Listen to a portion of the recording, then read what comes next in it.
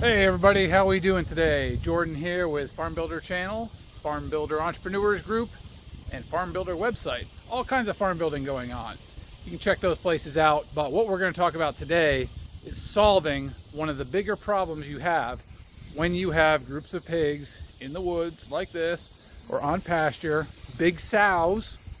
How do you water them once they are too big to fit their fat head in a Brower drinker? You can either switch to the Rubbermaid trough, some other kind of trough, some kind of pan, which they will promptly turn into a swimming pool, a spa, or a toy to simply flip over once you're done filling it.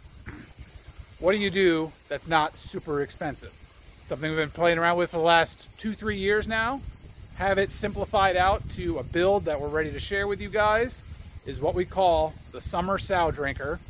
And this video will show you step by step how to build one, and I'll go over the details of how it works here in just a minute. So hang tight, the wind's a little breezy, you might hear some whistling, but we have to deal with what Mother Nature gives us. That's part of being outdoors, isn't it? So let's get to it. This right here is what we are calling the Summer Sow Drinker. So if you've seen the video we have on the winter drinkers, you know how we build those and how those work. We still use those during freezing weather, but this is what we are now using for the rest of the time. Started fooling around with this design about 3 years ago, got it dialed in pretty good last year. We built out maybe 15 of these units now, a dozen 15, and have them out with all of our sow sets.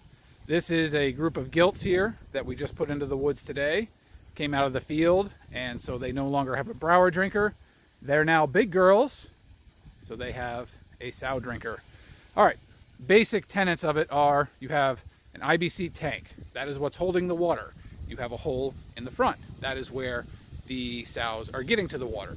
There is a platform here that they must stand on to get the water. This keeps them from digging out the dirt here and making a wallow should the tank overflow. We always want them to be able to get their head in there and get a drink. Now, what's probably the most important element of this is the automatic float valve. You can see the line running up through the field there to the water system coming into the top, and what we call the stem coming down through the tank, and it is hanging there with a float valve set at the proper height, so when this is full of water, the water will be about 2 inches below the lip there. So Miss Piggy, like this one here, she can come along. Oh, how nice of you to model for me there, girl, and stick her head in there and get a drink of water. The float valve and the stem are fairly loose. It can bounce around, that way if they push on it, it will just push away. And also we can adjust it up and down more as needed with that little black clip that you see up there. So we are using this from anywhere from 300-pound gilts all the way up to 700-800-pound old sows and boars. This has worked fantastically. We have never had a pig get inside of it yet. And we've never had an issue of them tipping it over or otherwise causing it to spill. The only thing that occasionally will happen is they will pop one of these float valves off. They'll break the little stem, but it is coming in at such a slow rate that it's not a huge spill before we catch it with our twice-a-day feed and check. So enough of this. We'll get to the build, show you how step-by-step to put this thing together. Talk here briefly about cost.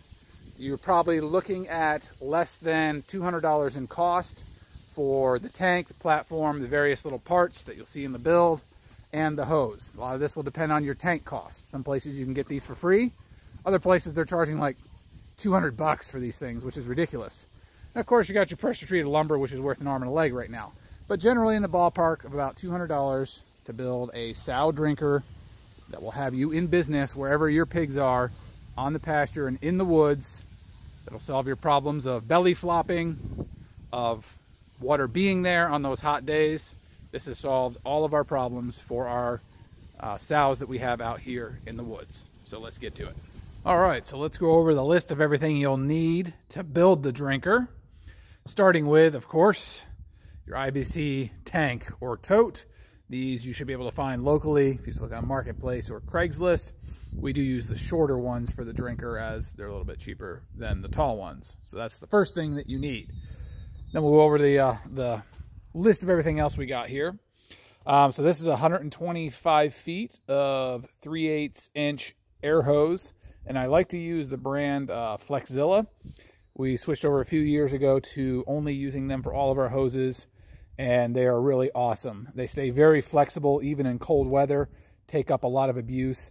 The reason that we use an air hose, it is a lot cheaper than a garden hose by the foot. It's a lot less weight to carry around, and it can deliver the volume of water you need when you have a float valve that is continually filling, recharging your tank, as opposed to a garden hose.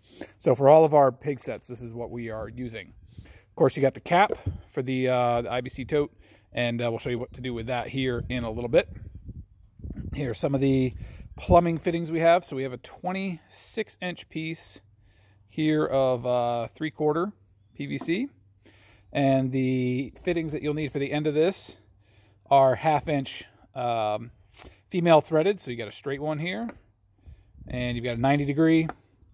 You have a barbed fitting that will go in the one end of your air hose and plug into the elbow. Of course, this is your brass 3/8 barb to garden hose, which will allow you to plug into your water system. 2 clamps for the air hose. This is the float valve that will go on the bottom of the stem. So there's a couple ways you can go with this. You can get really expensive float valves, like the Hudson ones that are about 35 bucks a piece, which are completely awesome, but they're 35 bucks a piece.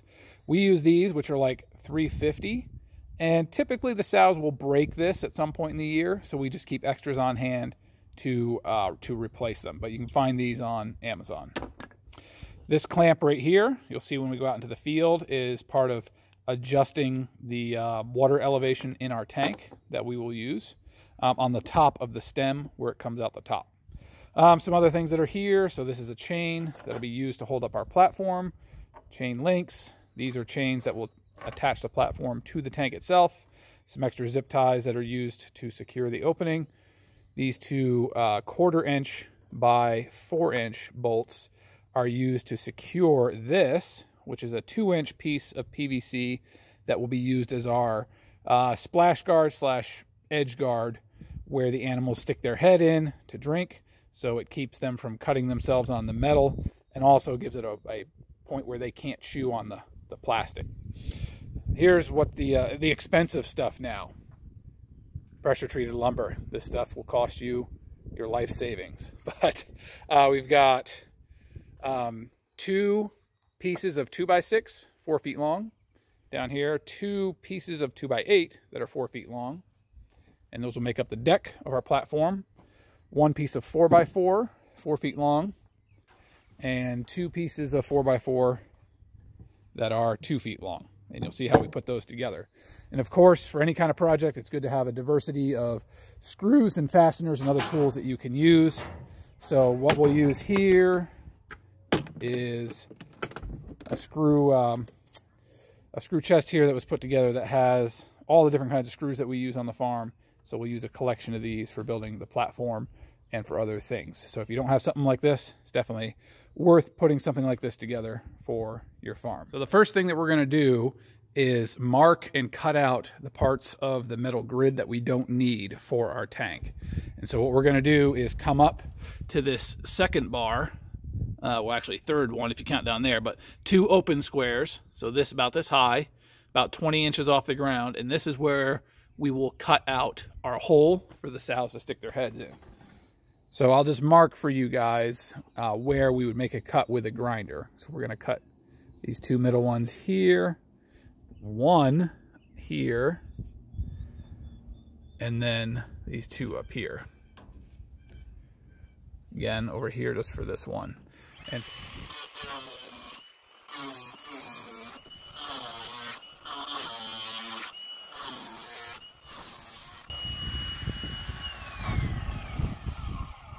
there we go. So that's all that you need to cut out, is just that piece. All right, so what we're going to do now is just mark the edges of the tank here with a Sharpie. And we used to take the tank out to cut the plastic away, but we've gotten it to the point where that's not necessary and just can cut it in place. So roughly just mark out the lines here on all 4 sides. Now when we get to this bottom piece here, we actually are going to leave about 1.5 to 2 inches on here. So I'm just going to roughly mark it here, and then you can either just hold it like this and scoot across, or get an actual ruler and do it the right way. But we're going to leave this little flap of extra plastic here. What works really well to cut the plastic out is heat. Just a regular razor knife or pocket knife if it's sharp, and so you just heat along the plastic as we cut. So remember, we're going to leave this flap here on the bottom, so we're not going to cut that off.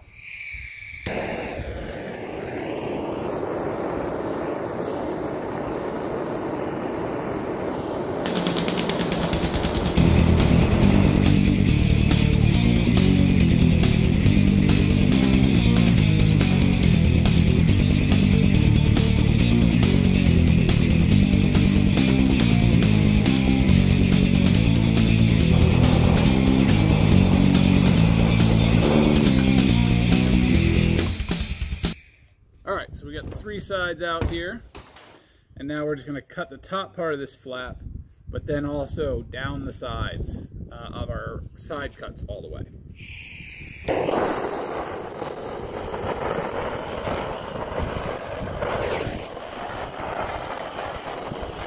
Alright, that piece we don't need.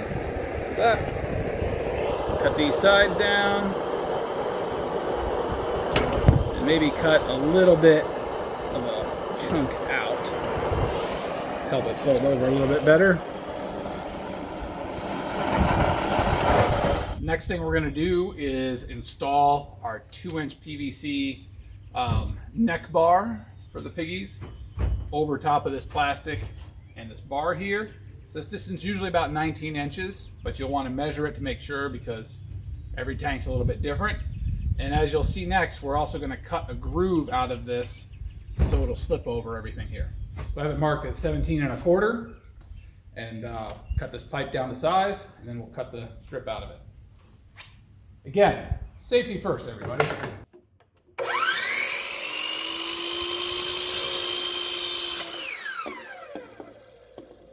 So we want to cut about a 1-inch strip out of this. So you set your fence, so you're roughly about halfway through, and then you are going to kind of have to eyeball it and just run it straight through to cut out your strip. First one will pinch a little bit at the end, so you got to kind of get it through there quickly, but they will cut PVC without any problems. Safety first.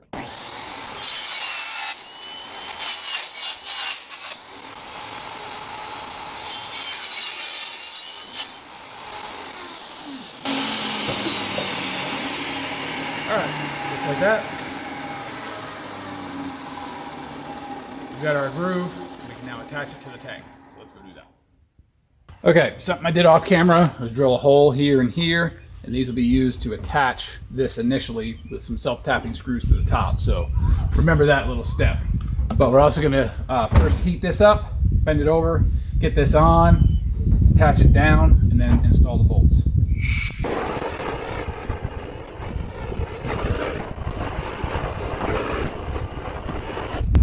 Alright, that's pretty good. This bad boy on.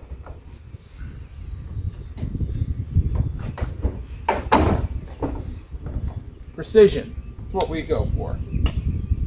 Alright, so we got it on here. Just get it tapped in to sink it down.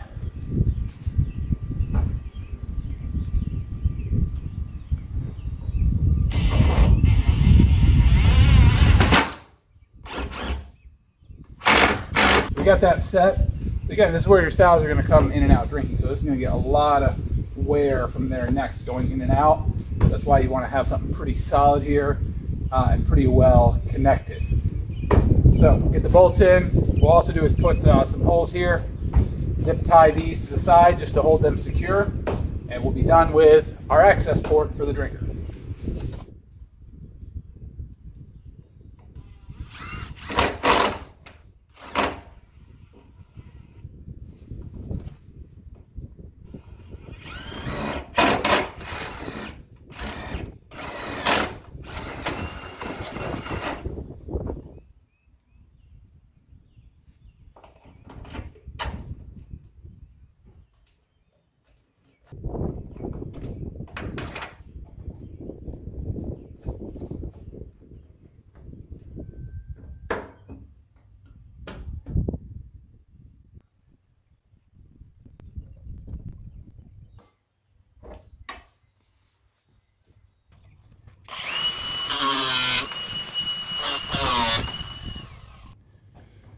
All right, we're about halfway through, less than halfway through the build, but we're done with the hard part, which is attaching that bar to the bottom. Now is the fun stuff of putting together the stem and building the platform. Then we're done. So you have a 3/4 inch piece of PVC, 26 inches long. If you are using these shorter, what I call 5-bar or 5 square type of drinkers, you might need to measure if you're using something else. And what we will do is take this cap first, put it back on the tank, screw it in tight, and what I want to find is where the back part of it is, because that's where we're going to put our hole through for it. So it's actually right on the stamp here for it, so that makes it kind of easy to identify. And we've got a hole saw here ready to go, 1 inch. So I'm just going to drill that spot out on the back of the lid.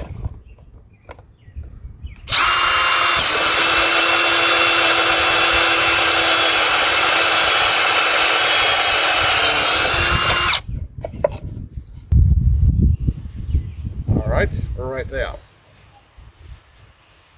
And then we'll start to put the stem together. So, got our glue. Where's my glue? Back with the glue.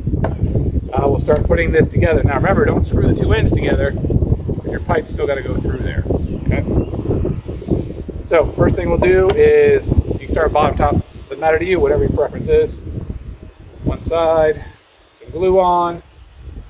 So this will be the bottom here. Like that. Float valve assembly. Remember, it's a couple bucks on Amazon.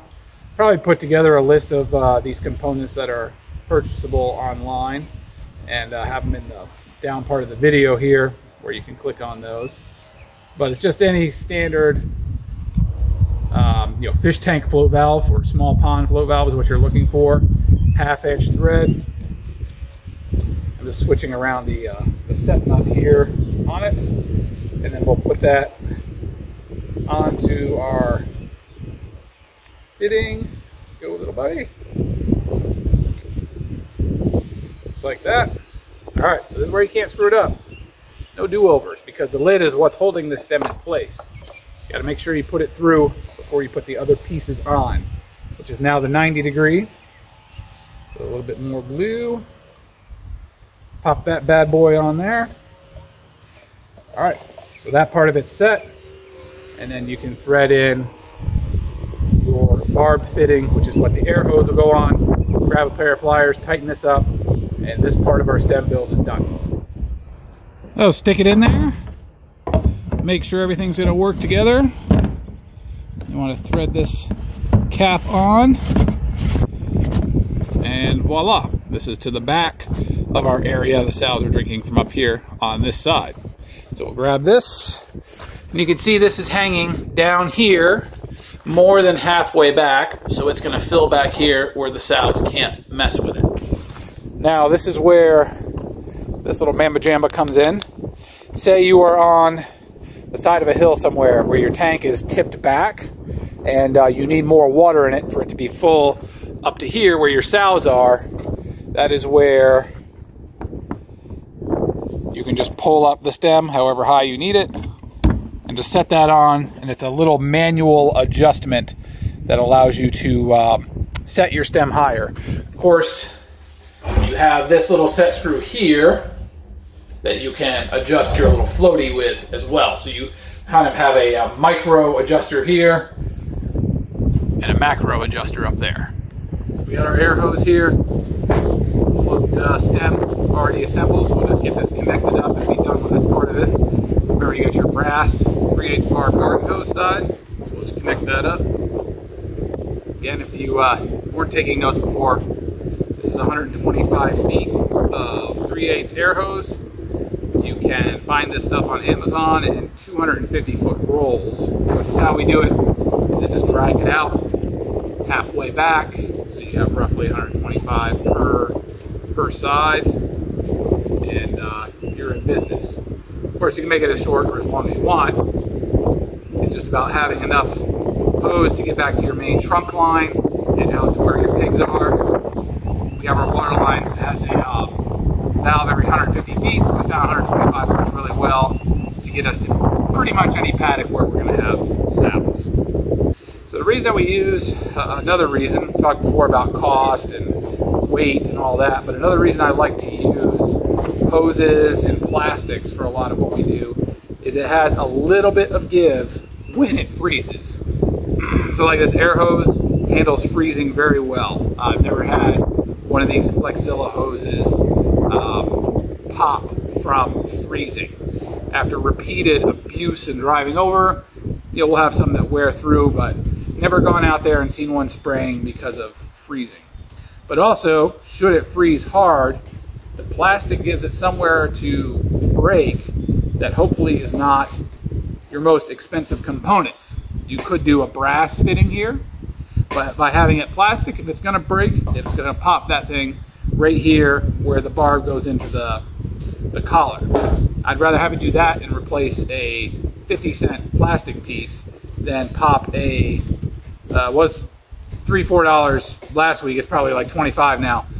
Brass fitting. So you get the drift. Have durability, flexibility, and adaptability to all of the components that you're using for your farm builds.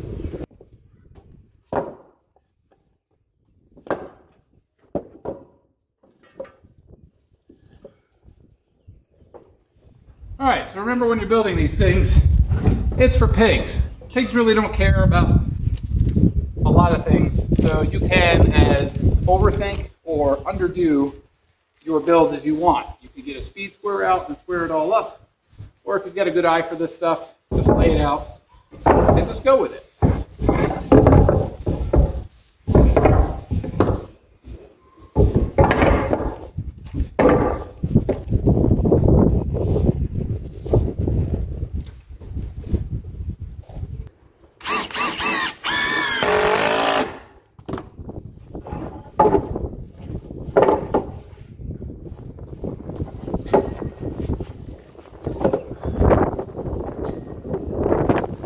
All right, pretty square, pretty good. So we'll just roll with it. We're putting 2 of these in each one. And we are going to come back and put in a heavier lag. Because remember, this is the platform that your 700-pound pigs are going to be dancing on several times a day each.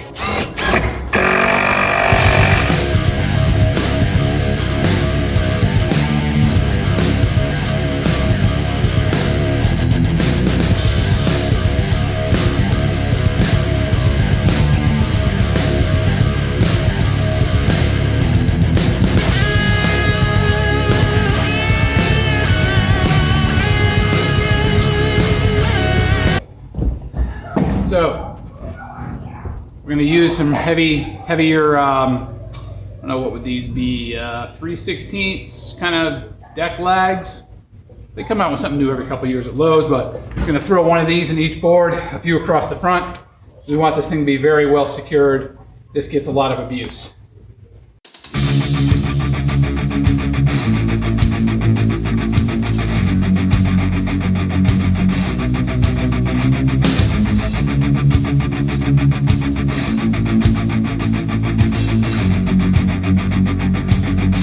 Well, we'll throw a couple screws in the side just to secure these 4x4s together, and then just drill the holes in the back corner. This thing will be ready to attach.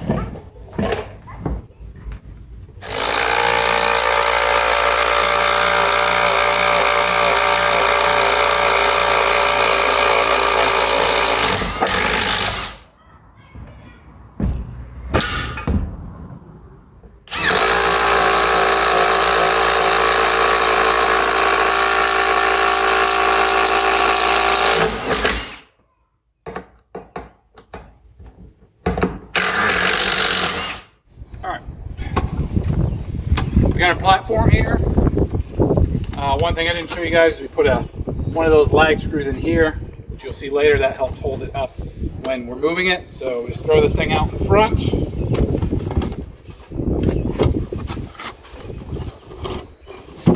Kind of eyeball up your center. And then what we're doing is attaching the chains to it. That'll act as a hinge and a leash to keep it here with the tank.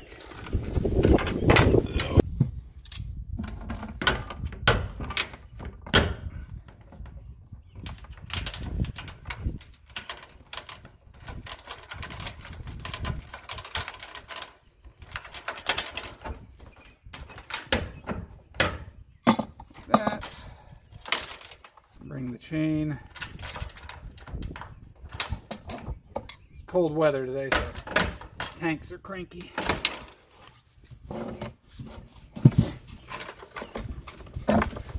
This is a 1.25" hole here. You can bore it with a speed bore or your hole saw, whatever you got. All right, push that puppy in, and a connecting link. If I had 3 hands, this would be great. Stay. All right, so then you're just gonna put these together, connect up your chain, and cinch down your connecting link.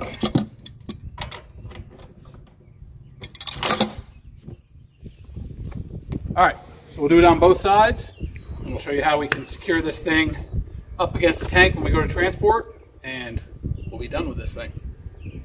Last thing we got to do before we launch this puppy into the world is attach this chain just up here, and this is just using a light chain, dog chain or whatever.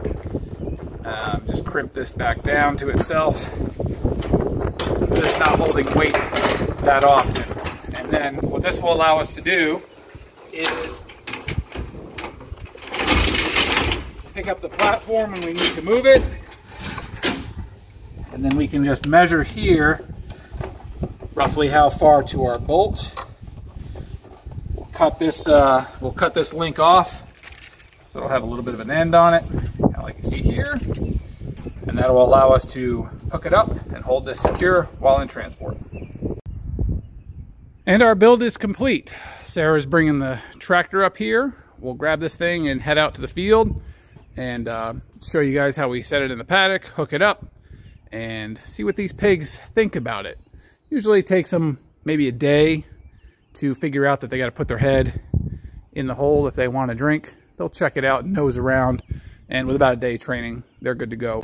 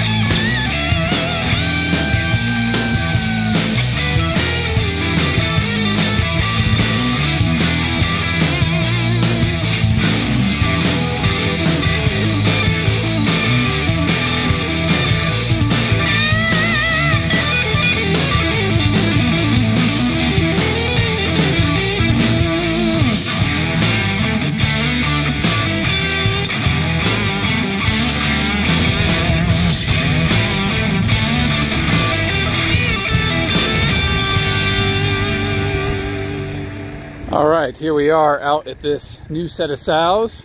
So they just started getting bred maybe 3 weeks ago. Got a few visitors here.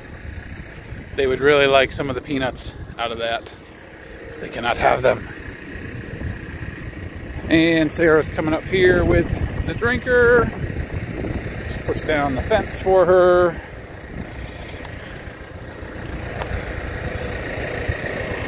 And she'll set it in there.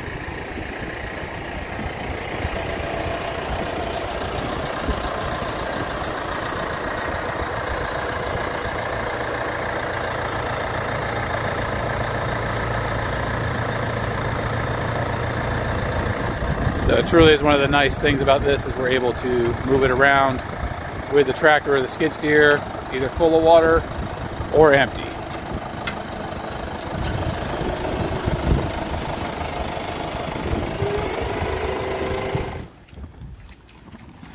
All right, so we got Sarah and Lizzie here setting up the drinker, run the hose out of the paddock, and we'll go connect to the water line over there. And then we'll get it filling, and we should be good to go.